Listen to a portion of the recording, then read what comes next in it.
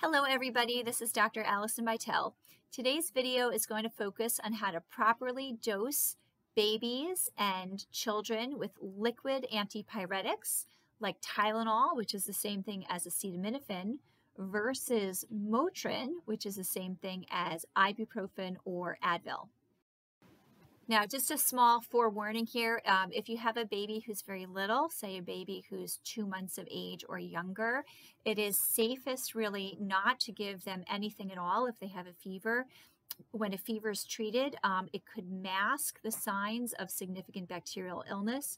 So in that case, if you have a small baby with a fever, which is going to be 100.4 taken rectally for babies 2 months and younger, the safest thing to do is to just call the pediatrician. Okay, so the focus of today's video is really for older children who have a fever and you would like to calculate the exact dose of medication that would be appropriate for your child.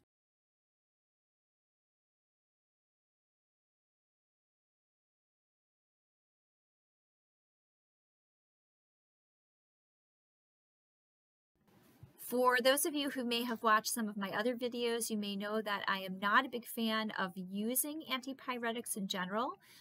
Fever happens to be a very good defense mechanism for the body. It helps us get better faster, but there may be instances in which using an antipyretic is really helpful. For example, if you have a child who is not eating, sleeping, if they can't swallow, they're not drinking, and they may be in some pain, all of these reasons may be a good reason to go ahead and treat with antipyretics like Tylenol or Motrin. So how do you calculate the right dose for your child? Well, you just go ahead and look at the bottle, and that is going to give you a dose based on a weight range. But as I mentioned, there is a very simple way to calculate the exact dose for your child. And in the world of pediatrics, this would be a multi-step process, but fortunately, I've broken it down into a simple one-step calculation that you can use. I just want to say something else related to these meds before I go ahead and give you the calculation. Tylenol is metabolized through the liver, which means that if you overdose on Tylenol, you could unwittingly go into liver failure. So you want to be really, really careful about giving the appropriate dose of Tylenol. Motrin, ibuprofen, Advil, the anti-inflammatories, they are a bit safer. However, they can irritate the lining of the GI tract and cause stomach aches and in rare cases bleeding. So none of these meds are completely benign, so you want to always use them with caution. So we're going to go ahead and start with how to dose children's Motrin, which, as you may know, comes in a general concentration of 100 milligrams per 5 mLs. And here is my little cheat sheet. So children's Motrin, otherwise known as Advil or ibuprofen. To do this quick calculation, you're going to take your child's weight in pounds and multiply times 0.22. Again, that's the weight in pounds multiplied times 0.22. That will give you the dose in milliliters of children's Motrin.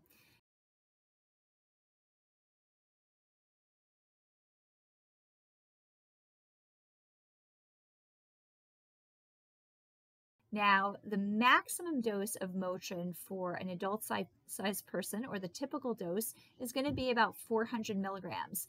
If you were administering this as a liquid, this would be 20 mLs. Okay, so if you get a calculation and you calculate 25 mLs, then you know that you're in the wrong ballpark. Okay, so again, you're going to take your child's weight in pounds, multiply times 0.22, and that will give you the dose of children's Motrin.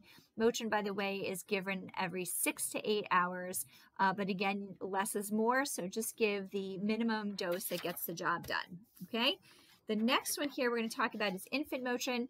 As you can see, okay, we've got a smaller number here that we're multiplying by. Infant Motrin is twice as concentrated as the children's Motrin. So I just mentioned a minute ago that the children's Motrin is 100 milligrams per 5 mLs. Infant Motrin is 100 milligrams per 2.5 mLs. So because of this, we're multiplying by a number that is half what we did in the other calculation.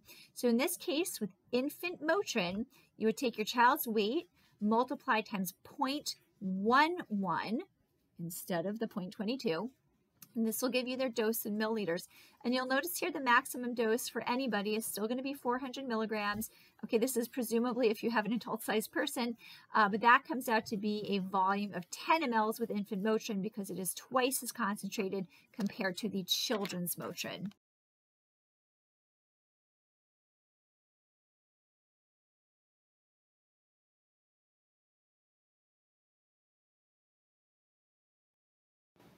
Now, before we move on to Tylenol, a last word about Motrin.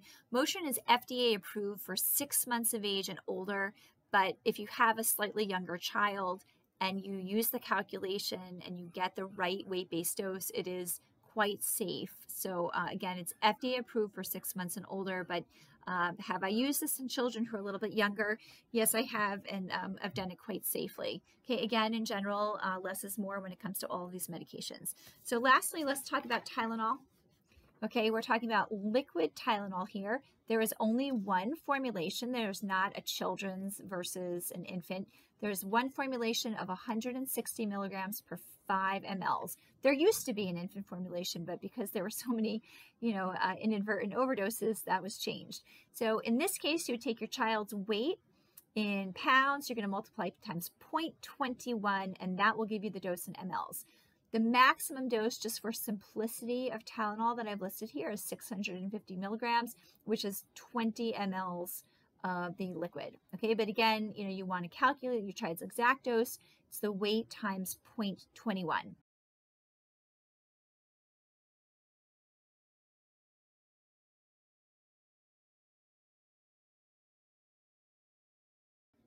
To figure out your child's weight, if you're at home and you want to, get an estimate, or maybe even something better than an estimate on their weight, one easy method is you could hold your child and stand on the scale together. And then, unfortunately, you need to put the child down and calculate your own weight. But once you've done that, you can subtract one from the other, and that is going to give you your child's weight. Now, the last thing I just want to say about all of this is, in the real world of pediatrics, all of these medications are they're dosed on a milligram per kilogram basis, which means it's really a multi-step calculation. You start with somebody's weight, you convert it to kilograms, you calculate the milligrams versus on the recommended milligrams per kilograms. You then convert that into a volume based upon the concentration of the medication. So it's actually quite a few steps. And the nice thing about the calculation I've given you, it's a simple step, or one single step, very easy. And if you forget what we went over and you want to have it in writing somewhere, I do have this all written down on my blog, which is www.abcparenting.blog. And you can certainly check it out there. It'll always be there in writing. So I wish everybody a happy, healthy winter season as we move forward, and hopefully a rapid end to the pandemic as we see this vaccine starting to be released everywhere. So anyway, stay safe, stay healthy, wear those masks, be well.